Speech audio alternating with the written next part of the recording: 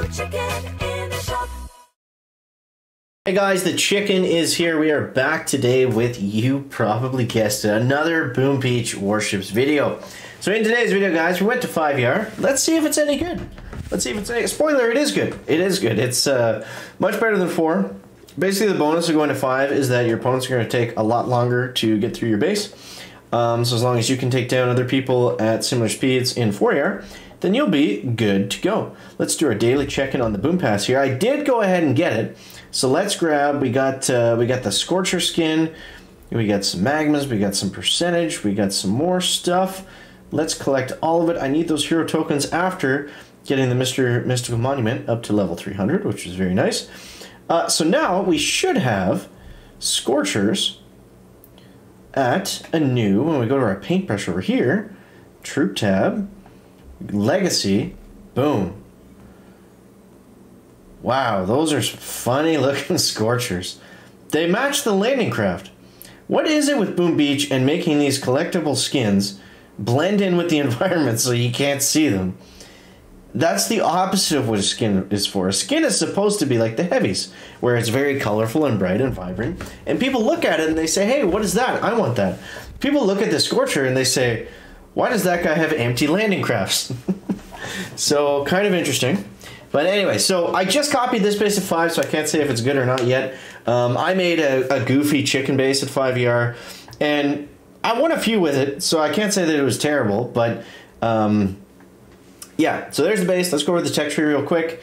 Nothing much to report on the tech tree. We did a lot of collecting today, as you can see, with the 1.5 million tokens are starting to add up, which is good. I think actually I will upgrade the flare to 4, because we are doing a lot more long flaring now at 5ER, so that'll probably help a little bit.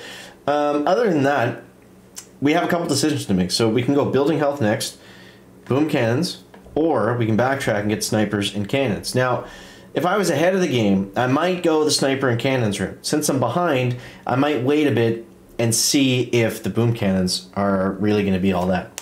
From what we've seen, the boom cannons are very strong, and they shut down rocket choppers more so than snipers and the extra multi-node of cannons. But let's just, I don't know, let's dive in and see. So let's go over some of these attacks at 5 engine rooms.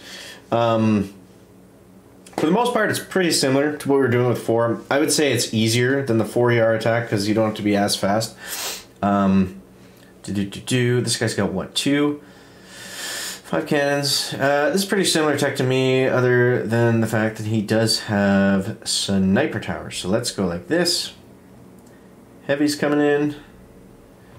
Delay him just enough to get those rocket choppers out. I don't see the next cannon until the doom cannon, so we can save our shocks until then. If you guys haven't already, make sure you upgrade the gunboat. Especially if you're doing these style attacks, that is going to be tremendously helpful. Tremendously. Let's go shock over here. A little bit early on that cannon, but that is okay. Doom cannon should be distracted by the heavy for a second. Yes, it was. Beautiful. Okay. So I think I'm going to go this way. And let's collect them here. We can take this down. Then we can go like that. So we do got to save our shocks over here. And let's go shock you over here. Flare up this way. Trying to go fast. Trying. Let's get out of the range of those sniper towers and other garbage. Kind of doing a wonky around the world flare here. We'll see if it works. We're going to go right for it here. We got enough GB for 2 shocks. 2 shocks are better than 1. That's what I always say. And with not having to reflare, we got a little bit extra GB. 237, that's pretty slow. Typically, from what I've seen, anyways, we want to be like 250, 255. That seems to be the sweet spot for 5ER. 237 is leaving a lot of time, a lot of room for mistakes on the table. But, okay, he had to shock there. 237 is the time to beat him. He's only got 1 cannon left after this, so he's probably just going to gung-ho it. Yeah. So I would say we lost that one. They didn't necessarily win it. We definitely could have got a better time to lose by 10 seconds. Ouch. Ouch. Yeah, 5 seconds, okay. So we can clean that up. We can clean that up. Let's try one more. We've got to be careful here. I don't want to not be able to collect the gold. But yeah, you guys let me know how you're making out down below in the comments. What's working, what is not working, all that good stuff.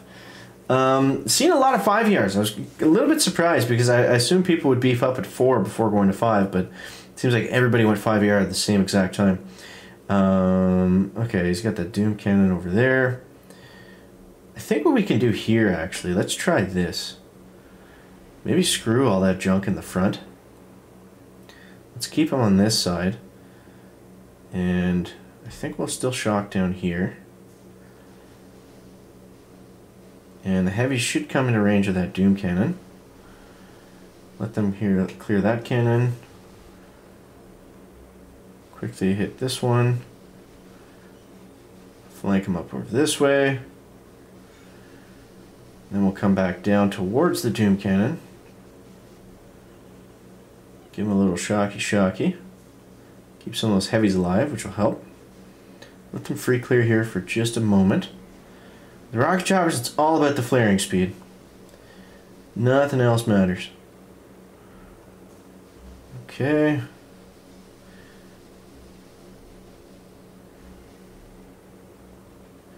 Alright, so we're going to lose, what, 1 rocket chopper, maybe 2. Now, technically we didn't need to reflare there, but I always try to get the Zookas moving towards that engine room if we can. So we still got to be fast. But this is the time I was thinking, 250, 255. We'll see if that is enough. Mr. Ballistic Bull is moving like a ballistic turtle. I'm just kidding. Shout out to Bully.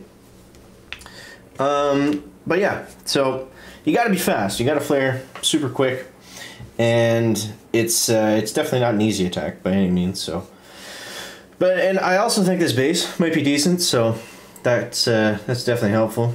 I don't think we have rank 17 in us right now, but oh, he's gonna go back around the cannon. Yeah, with only 3 rocket choppers, it really slows you down because you can't flare through everything, unfortunately.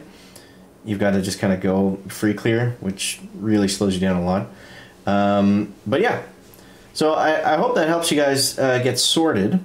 Going into, what are we, day 4 today of season 61? Yeah, so we got some decisions to make. I don't know exactly which way we're going to go. Boom cannons versus building health. Sorry, Billy, I got to get the screenshot there. Yeah, a couple different options. So we've at least locked our chest in, next chest of gold, so I'll probably stop playing from there. But yeah. I don't know. Sniper towers and the multi-node of cannons are definitely very good. I don't. Can you justify 24 keys though? Like, because we know eventually what's going to happen, right? Is we're going to go to bombardiers, we're going to go to heavy choppers, you know. All the stuff down here is way better than the stuff that we would be backfilling for up there, right? So, I don't know. But at the same time, it gets you some rank chests. I think as long as we're staying in gold, that's all we need to do. But yeah, lots of decisions to make. Hope that helps you guys out. Let me know what you think down below in that comment section. As always, guys, thanks so much for watching. That is going to wrap up the video today. Make sure to leave a like if you found it interesting, entertaining, or informative. Catch you next one, guys. Check it out. Back.